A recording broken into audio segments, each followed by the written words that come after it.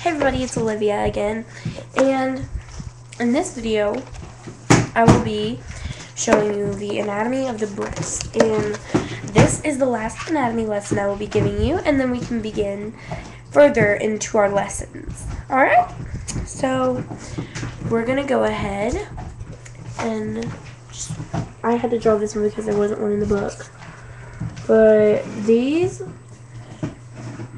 are your breasts.